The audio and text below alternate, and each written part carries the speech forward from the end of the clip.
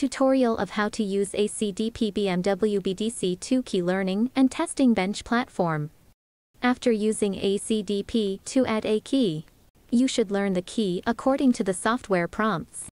You can also use the BMW BDC2 key learning platform to learn new keys. Install the BMW BDC2 key learning platform and the BDC2 module. Connect a 14 volts power supply. Place the new key into the platform's coil. Press and hold the start button on the platform for 15 seconds. Quickly tap start 3 times. Check if the start indicator light turns on. Press start 3 times again. Verify if the start indicator light turns off.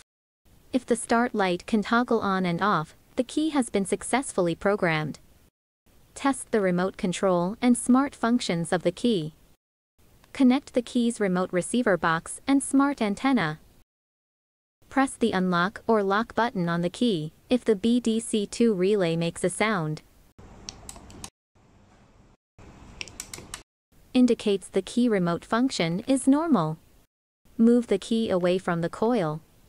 Press start 3 times. Check if the start indicator light turns on. Press start 3 times again. Verify if the start indicator light turns off. If the start light toggles normally, the key's smart function is operational. Thank you for watching.